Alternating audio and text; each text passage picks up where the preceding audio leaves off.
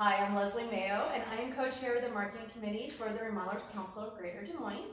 Today I have with me John Murphy with Beisser Lumber, and I'm going to ask him a couple of questions. John, how long have you been with Beisser? I've been with Beisser for 15 years. So what's your history with the building industry? I started out in college working for them in the yard pulling lumber.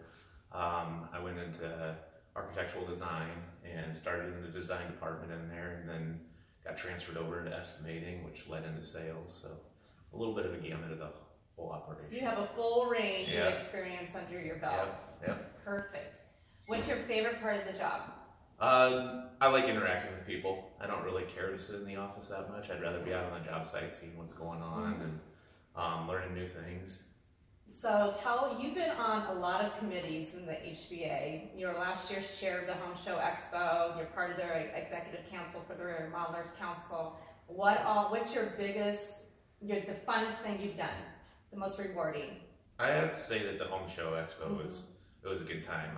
There was a lot of hours involved. It wasn't hard work, but you met a lot of new people, saw a lot of different aspects of the business that you're not used to, and it just kind of opened your eyes, and a little bit of a challenge. It was fun.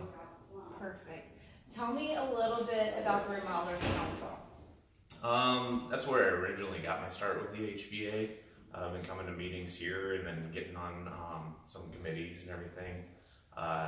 It's grown a lot.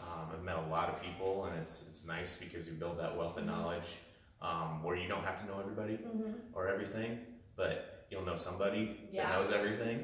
So. Yeah, that's so true. Okay, I'm going to ask you one final question. It's my question I ask everybody. One piece of advice to new members. Get out there, come to our meetings, come to our events, and don't be shy. Just come on in, interact with us, butt in on the conversation, introduce yourself. That's about the only way you're going to get involved, I think, is trying a little bit there. So, thanks so much, John. Thank you.